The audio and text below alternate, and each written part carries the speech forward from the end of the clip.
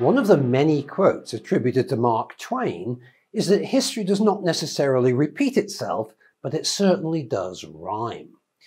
At a time when the government is interfering more than ever before in the lives of its citizens, it's worth looking back to the 1960s, when Harold Wilson's Labour government established the National Board for Prices and Incomes to try and tackle inflation with government-mandated wages and prices.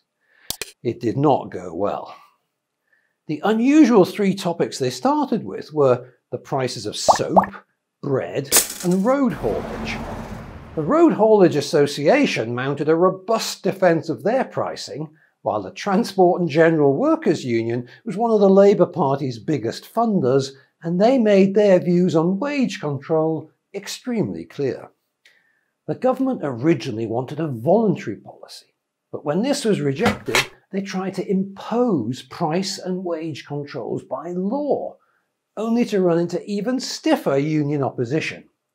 Eventually, the organisation disappeared when Labour lost the 1970 election, though Ted Heath did create his own Price Commission and Wages Board, which were equally unpopular.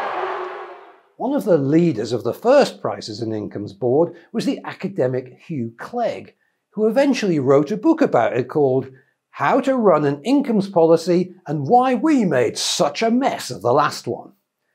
When will the politicians learn that central control is the enemy of innovation and growth? They should practice masterly inactivity and simply get out of the way.